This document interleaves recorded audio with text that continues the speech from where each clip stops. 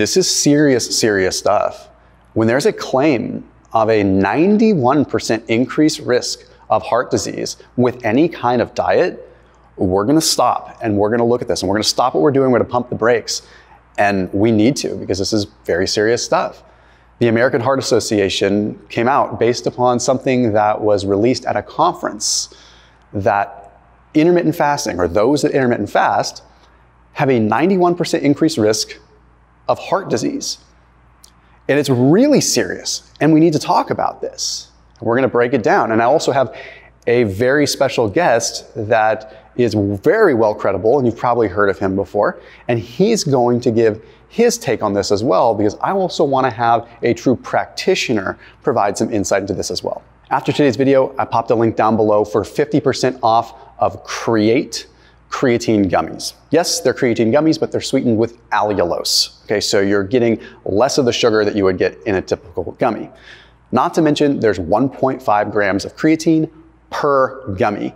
So this means that you can stagger your dosing of creatine and hopefully not get as much water retention as if you were like just taking a big bolus all at once. But also it allows you to do these little micro doses of creatine that might be good for nootropic, brain effect, sleep deprivation, recovery, or you can go a little bit heavier and get the muscle building effect. I don't like taking creatine all in one sitting. I tend to get puffy. I like to trickle it in throughout the day. And the thing is, with these Create gummies, first of all, 50% off discount link, but second of all, they taste delicious. They've got watermelon, blue raspberry, and orange.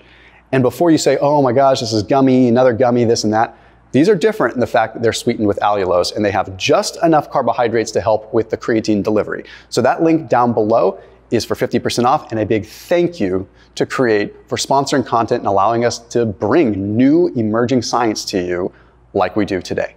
Serious, serious, serious stuff. You put the words heart disease in something, we're gonna stop. And that's exactly why they did this. Because even these organizations and all the PR companies and all the different outlets that are milking this flippin' dry, they know it. They need the clicks. Now, before you turn off this video thinking, okay, yep, it's bogus, I knew it, I think you should really sit and maybe have a laugh. And let's just have a little chuckle at where some of science is going with this one. Because slow clap, even slower clap, I think this one might actually take the cake. Before we dive into the specifics of the study, I encourage you to use some common sense for a second. This study claims that just simply going from eating 12 hours to consolidating to 8 hours, just from 12 to 8 hours, just by consolidating your eating 4 more hours, you increase your risk of heart disease by 91%. Does that actually make sense? Like when you really think about it at all? Okay, I eat from 7 to 7 or I eat from 11 to 7. Do you really think you're gonna have almost a 100% increased risk of heart disease? I didn't think so. What's funny is that the senior study author of this study actually prefaces this whole study by saying that intermittent fasting has been great for cardiometabolic parameters. So then why did 20,000 participants demonstrate that fasting increases heart disease? Well, let's start off with something that's pretty important. You generally need a clinical trial to say anything with conviction, right? We know a lot of people in the space that will say you need a randomized control trial. You need a clinical trial. Well, zero clinical trial whatsoever with this. Zero, none whatsoever. Not even data gathering. So if you have like a meta-analysis or systematic review or whatever, you're gonna gather data. And it's not like you're just pooling data together from random places. No, there's a strategy to pooling data. There was zero data gathering. This was looking at one random survey that had nothing to do with fasting in the first place from 2003 to 2018. Like it was a body of data. This body of data was called the National Health and Nutrition Exam Surveys. Basically, it just had people log their food, and some people they had logged their food for longer periods of time, but generally it was just a couple of days. But they ran this survey for a number of years, and the actual amount of data they were using for this particular intermittent fasting thing was about 8 years worth of data. They then looked at people that had died from cardiovascular disease from the CDC database, and they kind of cross-referenced that. It was as observational gets. It is literally, and I mean literally, like looking at a piece of paper with a survey, and it says, oh, well, these people skipped breakfast, and then they died of heart disease. Fasting causes heart disease. It had no rhyme or reason to actual fasting. And let's be real here, 2003. Was anybody even talking about intermittent fasting as a fad or even a practical lifestyle? I mean, like maybe the Bragg people, like Patricia Bragg, and like there was like some communities that might have been into it, but it was very fringe. It wasn't even popularized until later. So do you think in 2003 people were like, I'm intermittent fasting? It didn't even get popular until like 2015. These were literally more than likely people that just didn't eat breakfast. Or if they did, they would maybe eat a Nutri-Grain bar and were like, I didn't have breakfast, I just had a Nutri-Grain bar. Or I had a Gatorade, or I had a smoothie, or whatever. No actual data collection. So it's just people that ate most of their calories in the afternoon or evening. That's it. And then, okay, well, they also had heart disease. I know a ton of people that don't eat breakfast and then will go get a McFlurry and a Big Mac, like later in the day. It's just not how this works. Here's what's funny. I'm going to read a quote from the lead author of this paper as well. Although the study identified an association between an 8-hour eating window and cardiovascular disease-related death, this does not mean that time-restricted eating causes cardiovascular disease death. Why? Why even do this weird release? Like, I don't want to say there's an agenda. I don't like to think like that. But why even create the hype? Oh, wait a minute. Because eyeballs, because we're all competing for eyeballs on the internet. So when the lead author is saying like, hey, this doesn't really correlate, but people are like, I'm going to leak this and I'm going to get it out to People magazine and oh, we're going to win the clicks for that day. I want to introduce a good friend, Dr. Tommy Wood, who's been on this channel before, and he recorded his own little bit that I think is important to hear because it's coming from a practitioner and someone who knows what they're doing. Tommy's an MD, he's an amazing dude, an amazing friend. So check out what Tommy has to say. Hello, everybody. A few comments on this study, which has gotten a lot of press, suggesting that those who eat in less than an 8-hour window every day have an increased risk of death from cardiovascular disease in particular. I've been really surprised by how much this has appeared in the media in particular for multiple reasons. The first being the type of study that it is. This is not a peer-reviewed study that's been published in a journal that's had the methods and the results sort of had their tires kicked by experts. This is just an abstract from a conference. And those of you who don't know this from academia, what happens is that there are conferences every year where people go and present preliminary work to other experts in the field who are interested in specific topics. And this is exactly what's happened here. So one of the problems with this is we can't see the full methods that they've used. They generally can only submit a few hundred words to cover the entire study, including the methods and results.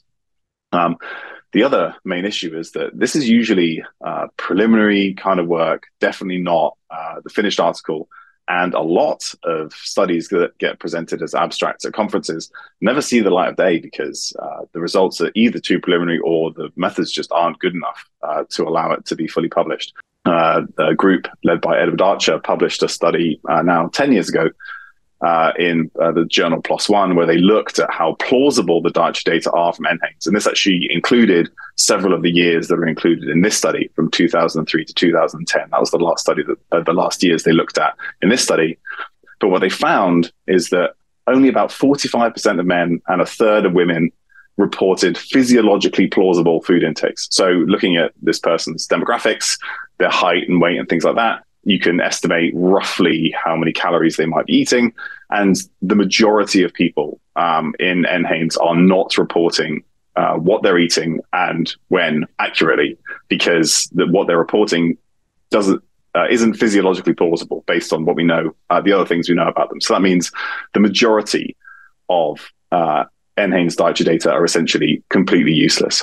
The authors, it's fair to say, do tell us that we can't really get causation from these data. They know the data are poor quality. And one of the ways we know that is because of more than 43,000 people they could have included. They excluded more than half and got it down to about 20,000 because, largely because of implausible dietary data. Then the last couple of things that we need to point out is that only 414 people actually ended up in the less than 8 hour group. This is less than 1% of the full sample and 2% of the final sample of 20,000 people. And they were comparing that to 11,000 people in the 12 to 16 hour group. There are a number of issues with this. I won't give you a statistics lesson, but basically when we're doing this kind of work, anything that happens in less than 5% of the population is generally not looked at because we know these are just outliers. These are people who are just different from everybody else. And we can't really ask whether this one thing, that the window they're eating in, has any effect on their health. And there are some clues to this because when you look at the demographic data, I found their poster, so we could see some tables of the individuals. And the demographic, BMI, and smoking data, for instance, were different in this group compared to the other groups. They had the highest BMI, and they were most likely to be smokers. And if you think about the type of people who maybe then fit in this group, these are not people who are going to be eating in a certain meal window for health reasons. Again, because, say they're more likely to be smokers than the other group. And so then you might think about what are the other reasons that they ended up in this 8 hour eating window. Maybe they don't have the time or the money to eat in a wider window, which would be associated with a whole host of other things, including healthcare issues and other health issues. Or maybe they don't want to report what they're actually eating. If you're having a very unhealthy breakfast and you're not likely to tell the person on the other end of the phone that that's the case, and you just say you didn't eat anything when actually you could have been eating something that isn't supporting your health. And then the final clue that there's something a little strange about this group of individuals. They are definitely outliers. Less than 1% of the people who are included in or could have been included in this study, but they had an average age of 41, and in up to sort of 10 or 15 years follow-up, 85 of them died. So that's more than 20% died when they started at an average age of 41. So these are people who are clearly already in very poor health at the time of the start of the study. And it's probably got absolutely nothing to do with their eating window. And there are a whole host of other factors that could explain these results, including the fact that the dietary data probably aren't useful at all in the first place. Hope that helps. If you're not convinced yet, then I don't know what's really going to convince you, but I need you to stick with the rest of this video because I promise you it's getting even funnier. It's getting crazier. And you need to shout this from the rooftops because there are people out there that 100% would align with us otherwise, but they just are so hard opposed to fasting that they're taking this and they're running with it. People that are normally very evidence-based people, and they're taking this, using it as an opportunity to shoot down fasting. I don't care whether you like fasting or don't like fasting. We need to be real about this stuff. So check this out. They completely 100% invalidate themselves with this line. The nutrient quality of the diets typical of the different subsets of participants differ. Without this information, it cannot be determined if nutrient density might be an alternate explanation to the findings that currently focus on the window of time for eating. They flat out said, well, it's probably could not be the time that's the issue here. Maybe it's not the window of time that they're actually eating. It could actually be the quality of the food. Maybe that matters. Maybe, just maybe. And they actually mention it and invalidate themselves. Why is this out there? But guess what? 8 years of data, and they created this entire buzz and made these assumptions off of 2 days of eating logs from random people in this survey. They took 2 days as excerpts and they used those as the golden rule. So for all we know, there's 365 days in a year times 8, however many thousands of days that is. They took 2 days as their snapshot in time and said, well, these people skipped breakfast or ate later in the day in an 8-hour block for these 2 days, that constitutes as living the fasting lifestyle. And that gave them heart disease. They could have skipped breakfast that day, had a McFlurry that day, whatever. But wait. Did you think that it could get worse? You probably did, because we know what's going on now. We know how this works. This always happens. Many of the people, and we don't have all this data because there's no flipping data collection, already had metabolic issues, cardiovascular disease, poor cardiometabolic parameters when they started. That's called reverse causation, my friends, where you have a subset of people. Let's just say, for example, let's just pretend, for an example, you've got healthy people that were fasting, but then you've got a lot of unhealthy people that said, well, I'm going to practice intermittent fasting because I want to lose weight. So they took a look at their blood work when they started fasting, and it was unhealthy because they were still overweight. They just started, but they said, well, you're fasting and your blood work's bad and you're overweight. So fasting makes you overweight and have bad blood work. That's how they got this, right? So they have people that already had cardiovascular issues.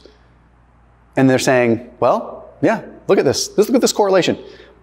The most association-based nonsense BS that I have seen to date. So congratulations. Congratulations. We have absolutely done a good job at scaring people for about 48 hours before they forget what the heck even happened and they go back to scrolling Instagram reels, watching panda bears paint watercolors of beautiful waterfall landscapes. I'll see you tomorrow.